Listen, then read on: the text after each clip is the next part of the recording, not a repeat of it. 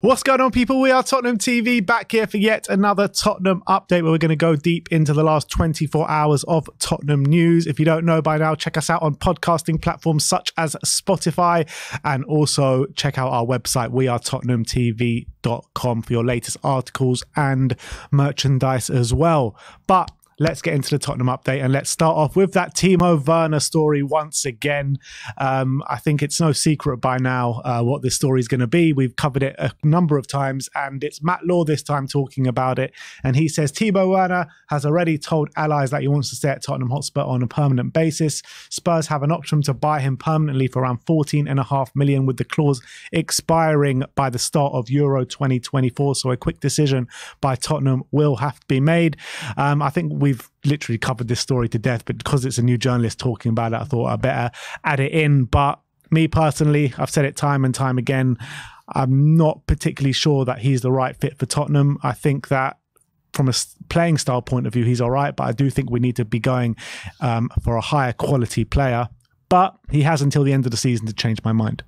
It's interesting, he told allies where he wants to be next season. I wonder what he's telling his enemies. That's what I'm wondering. But, he's telling his enemies he wants to go to Chelsea. Exactly. But one thing I like about Timo is how he's fitted in. Obviously, he's a very likeable character, and he's clearly very popular amongst the dressing room. Now, these things do matter when it comes to how a player's going to settle in and how much you want to keep them around. And I do think that plays into his favour, how he has settled in at Spurs and that confidence boost it's given him. And clearly, he's quite popular around the dressing room. And obviously, at 14.5 million price tag, it's hard to turn that down, considering he is a good deal for a player of Timo Werner's quality. But as we've pointed out, I'm just not 100% convinced yet. I'm not convinced yet that he's definitely not the right guy, but I'm just not convinced that he can take us to the next level of where we want to go under Ange. I think he's really great. If we want to just keep, challenging for top four and getting those Champions League spaces and battling at the higher echelons, we're not quite, make it over the line when it comes to trophies like we were in previous seasons. And I think Timo Werner would be a good signing. But if we really want to push the boat and challenge that top three at the moment and really, muscle our way in there and say we are serious about next season, I just don't know if Timo Werner is the kind of player that will take us to the next level. But as I say, if it is Werner plus another one, I do think if that other player is very, very good and is a real upgrade, then maybe it's good. Then that would be acceptable. But at this current moment in time, I think Werner's a good player. I think he's doing well at the moment, but I don't think signing him permanently is going to benefit us long term. Yeah, I think that could change if he just smashes it from now until the end of the season. He's already got 4 goal contributions in 7, and let's say he impacts to the play really well, and on top of that he gets quite a good number of goal contributions from now until the end of the season. I think my opinion can change on him, but even if he does do that, I would still like to see additional wingers brought in alongside him, and him being not our star winger, but a squad winger. I think as a squad winger, I think he is good enough. But in terms of our star winger starting week in, week out on that left-hand side, I do think we need better quality, even if he does smash it from now until the end of the season. But that is Timo Werner. Let us know your thoughts in the comment section below. Let's talk about Pedro Porro now. We do have some quotes on Pedro, but we've got a quote from a journalist or a source, Ekram Konar, who's not exactly the most reliable journalist on the scene. And he says Real Madrid are interested in Pedro Porro. Tottenham can listen to offers of over 55 million euros. And seeing as we did sign him for 45 million euros last January, I think we can just say first and foremost that this is absolute rubbish. 55 million is absolutely no chance that a deal would be done, especially for a number of different factors. First of all, he's playing really well. He's one of our most important players right now in the back line. Good right backs right now are hard to come by of his quality. And as you say, we signed him for 40 million. So I think we're going to be trying to make a bit more than a 15 million profit on him. And if we do sell him for 55, who are we going to get who's as good as him? So, and he seems happy here. Which I guess we'll go into the quotes in a bit. But I think all those put together, tell me there is very little opportunity, very little chance that 55 million is the price. The only way Spurs sell him is if if Madrid come in for him, he's angling for a move because obviously he gets his head turned by the bright lights of Real Madrid. He starts pushing for it, and then maybe it comes to a point where Spurs have to accept, look, he really wants to go. He's had his head turned, and we have to find an acceptable offer. But that offer is not going to be 55 million. It's going to be close to like 75, 80 million probably. Yeah. So unless Madrid are willing to go that high on a right back, I don't think that this deal was anywhere close to happening. If you're not minimum doubling your money, there is no point of even entering into conversations. And I get what you're saying, if he does get his head turned, he's Spanish at the end of the day. And it is quite possible that he could have his head turned by a team like Real Madrid. But I think just because he's not been at Spurs for too long, he seems very happy. He's just about, having his breakout season now after a hard start, let's say, for him at life at Tottenham. But look, it is very clear that Real Madrid are looking for a right back. I think they've been heavily linked with Trent Alexander-Arnold today in the press, with Fabrizio Romano talking about it. So I think Ekrem Konar's just coming out and saying, oh, Real Madrid are looking for a right back. Why not let's link him to Pedro Porro? I don't really think there's anything in this. In terms of the quotes, he was first talking about the criticism during the beginning period at Tottenham. And he says, obviously nobody likes criticism, but in this world, you're exposed to good and bad things being said about you. At the end of the day, you don't care as long as you are confident in yourself. I knew that I was going to get a lot of criticism and that it was going to be hard at first. Not everyone is perfect and goes in fits in the team. Now I've been working really hard to turn that criticism into praise, and now I'm feeling more affection. And then he went on to talk about the improvement this season. He says, it's different from when I arrived. Now I feel more important in the team. I feel much more confident. That at the end of the day also makes you feel better. I'm feeling much better more and more as the games go by. I'm more used to playing in the Premier League, and that is the most important thing. And I think that's absolutely spot on. He had a very hard, tough time when he did first break into the team. You all remember that debut against Leicester where he got absolutely torn apart.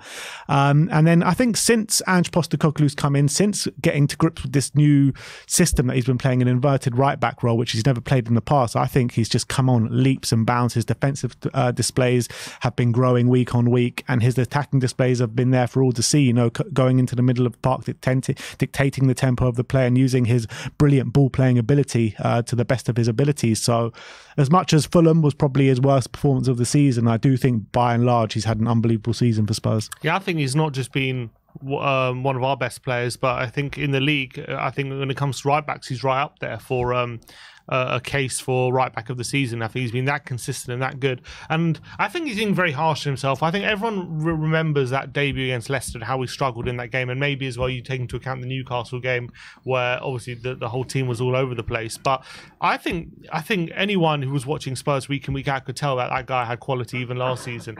He was already getting goal contributions last season. I think he ended the season with like 3 goals and 2 assists or something like that, or 2 goals and 3 assists. Like, he was already starting to get goal contributions, but obviously Spurs were just a bit of a mess. And for me, it was no surprise that once he came into a settled team who wanted to play on the front foot, that he was going to shine. And he's done that this season. And he looks so much freer. He looks so much more confident as well with his ability to, he's not afraid to make a mistake for a pass because he knows he's got the quality to pick out a pass in a dangerous position. And that is something that he's really, really great at.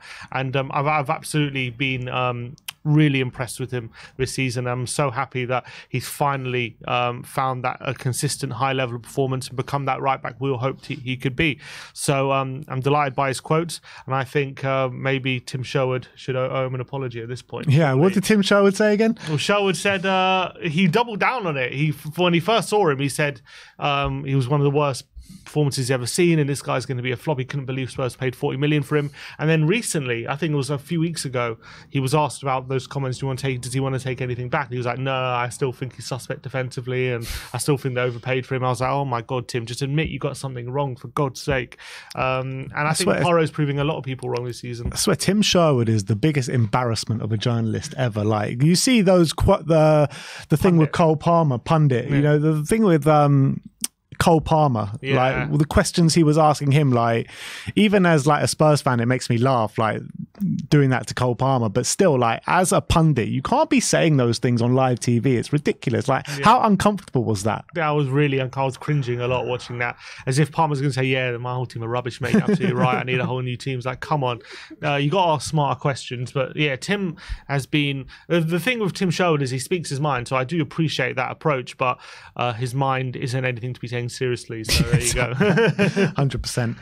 Let's talk about Yves Bissouma now. This is a strange one, in my opinion. So Alistair Gold broke the news this morning, says 27-year-old Spurs man was not among the 28-player squad announced by the Malian Football Federation for their March internationals against Mauritania and Nigeria. Bissouma struggled for game time at the AFCON under coach Eric Schell, having suffered from a bout of malaria before the tournament began. Now, Schell has dropped Bissouma from his latest squad, quoted and explaining to the media after the squad was announced. Like many players, he deserves to be selected. It's just a choice. In my diamond, there are many players right now who are slightly safer than Yves Bissouma. That doesn't mean he won't be called again.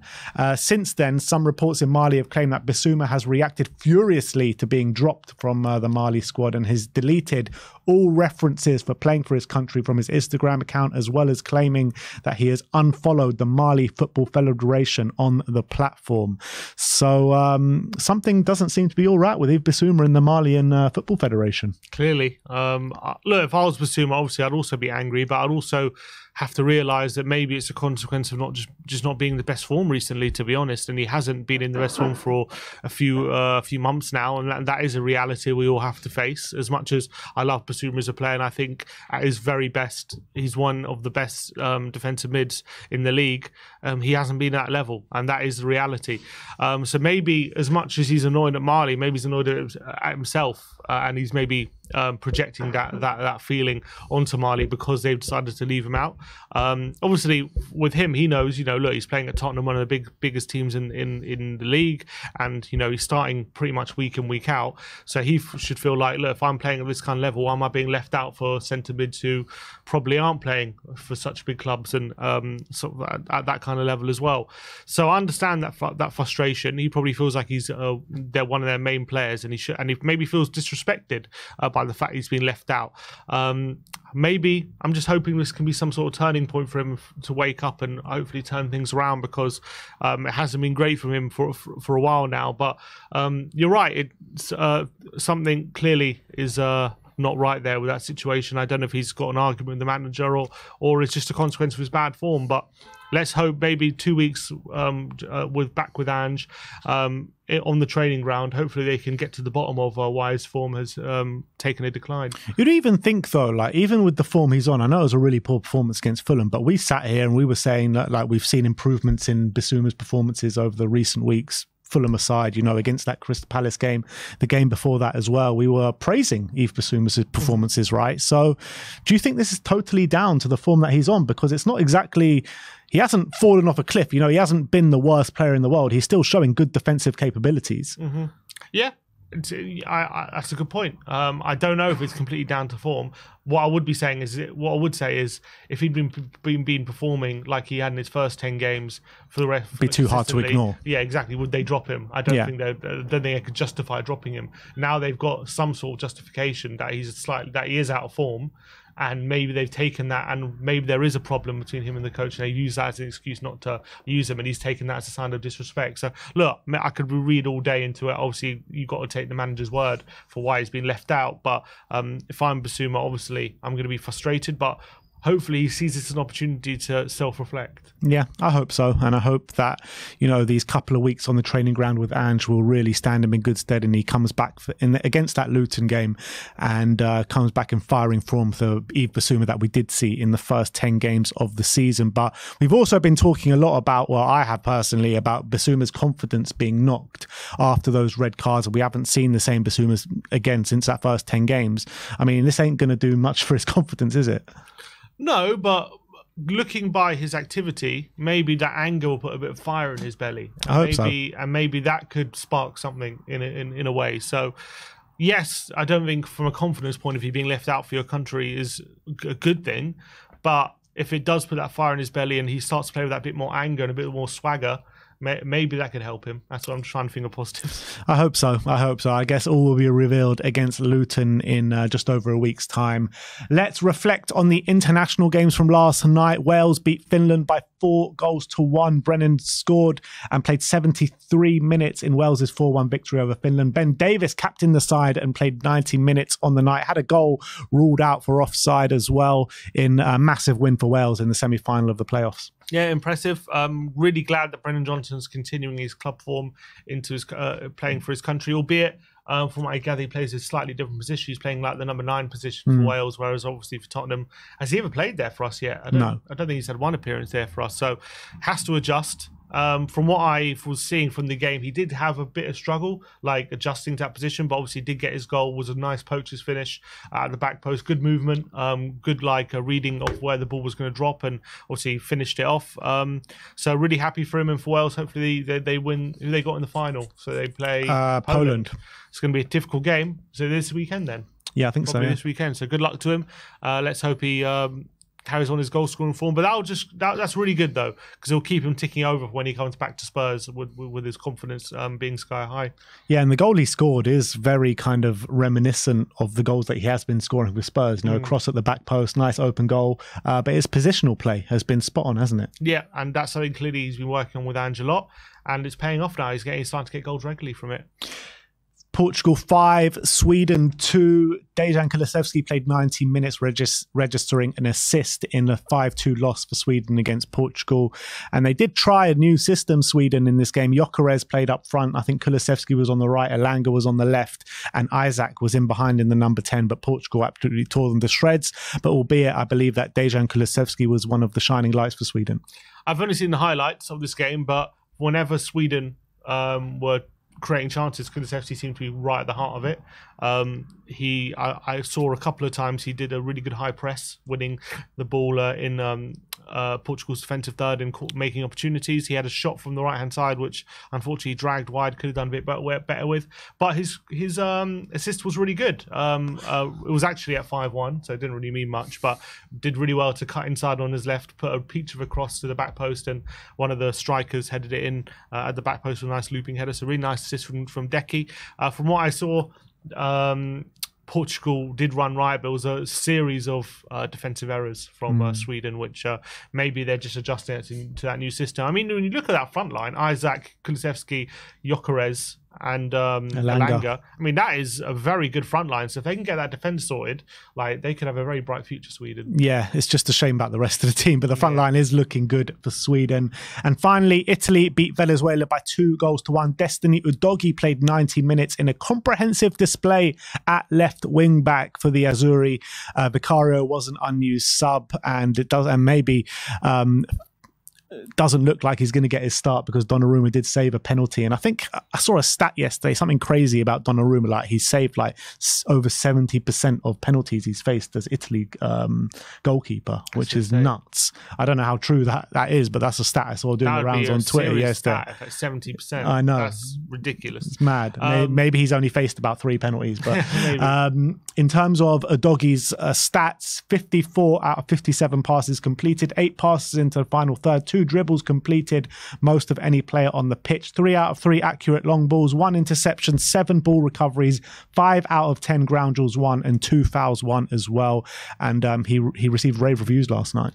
Yeah, it's great news, and it's only going to help him grow as a player if he's going to be starting regularly for his national team, especially Italy, who, you know, have quite a lot of decent fullbacks and a few good left backs as well. So the fact that he's getting there ahead of the competition and doing well once he gets that opportunity is only going to benefit him from our point of view when he gains that confidence of being an Italy international and taking that into when Spurs come back. So that's really great news, and let's hope he goes from strength to strength for Italy. Yep. And a host of Tottenham players making their way out for internationals this weekend. I did say yesterday on the update what's coming up tonight, but I'll reaffirm it's a Pape Matar Sarr playing at 7:30 tonight against Gabon for Senegal. Radu Dragusin is playing Northern Ireland at home in a friendly for Romania. Pedro Porro could be playing against Colombia tonight at 8:30 for Spain. which is actually in England. So luckily he doesn't have much traveling to do. Midnight tonight, it's Giovanni Lo Celso and Cuti Romero for Argentina against El Salvador in the USA. Troy Parrott could be playing for Republic of Ireland at home against Belgium tomorrow, 5 p.m. England against Brazil, 7 p.m. tomorrow, which Maddison and Richarlison could be going head-to-head. And Richarlison actually had some fighting talk for Maddison before the game as well. Rodrigo Bentancur could be playing against the Basque Country for Uruguay at 7 p.m. tomorrow. Højbjerg could be playing for Denmark against Switzerland tomorrow, 7 p.m. And then on Sunday, it's Italy against Ecuador, where Destiny Udogie and potentially Vicario could be lining up on Sunday. And then Deki against Albania for Sweden on Monday night at 6 p.m. So that is your Tottenham update for today. Let me know in the comment section below your thoughts regarding all the news stories brought to you today. Like, subscribe and comment. And as always, come on you Spurs.